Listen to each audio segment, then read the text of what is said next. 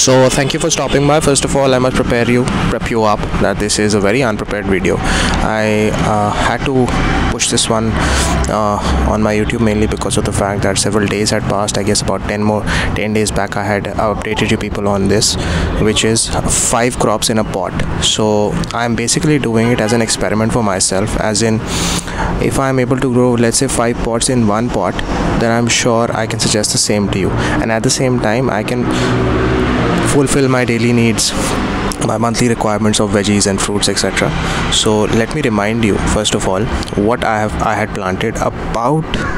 So if I have to consider the timeline, so this is actually the Langda which I potted 4 to 5 months back. So if I'm not wrong, I'm sorry, but I'm unable to recall now. So it takes about 1 to 2 years for mangoes to show up. So this is the best quality of mango seed that I had planted during the lockdown, so which is called the Langda, best quality of UP, of the Uttar Pradesh region. So you can just have a look at the kind of growth it has experienced. So let me just tilt this for you. So have a look at the kind of growth it has experienced in the last 4 to 5 months.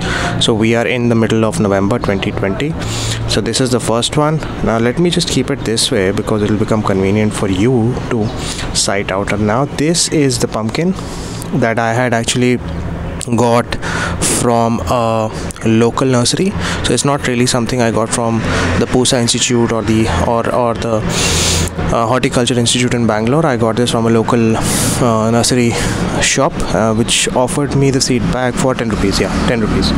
So this is looking good. This may actually outgrow the mango in some time. It's been about a month since I potted this, so you can have a look at the kind of growth it is experiencing. I potted this in the middle of October, so it's been middle of November now.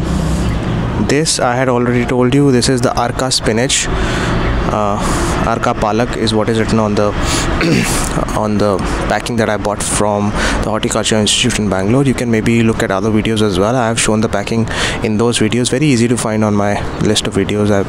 The titles have been are clear indicators of what kind of videos I post. So this is this 1, 2 and 3. I'll show you the fourth one. Basically the fourth one is this. This is actually Jamuni Muli that I had bought from the Pusa Institute, so you can get it for yourself. So just have a look at, it's actually falling down, so I may have to give it some sort of a support. I don't know, be able to. Yeah, I guess now you can see this one, and there's one more here. It's slightly difficult to sight, mainly because the leaves are pretty similar to the spinach. So let me sight out the other one for you. So let's see. So here it is. So just have a look. This is the purple one. As soon as you see the purple tinge here, I'm sure you can see, yeah, right here. So that is what is Jamuni Muli, which is a purple radish basically. So let's see what kind of a purple radish is this one, longer one or the small sized one. I'm really keen to see, and it probably take another 15 days to eventually yield the fruit. So the fifth one, I'll have to tilt this a little. So the fifth one is here, this one. So the fifth crop is the haldi crop or the turmeric crop.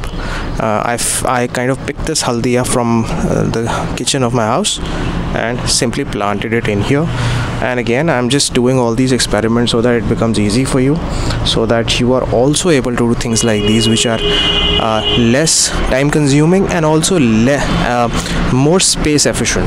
So the agenda here is, or I should say the point here is, the main point here is to allow you to do all those kind of things that I am doing, which result in lesser time consumption and lesser space consumption at your let's say your terrace garden, your balcony, or your lawn, wherever you may be interested in potting your veggies and fruits. So thank you so much for watching the video. Stay tuned for more updates with regard to this one. I'm sure the leaves, as you can see, the lush greenery that they're exhibiting, they're going to grow really well. Maybe the only thing I have to obviously do is use my magic potion. Watch that video related to the magic potion that I make, which is zero cost. You can use all the organic waste of your house and turn it into a magic potion, and you do not really won't really need to buy anything organic, any organic fertilizer from the market. So once again, thank you for watching. God bless you. Take care, and I'll see you very soon.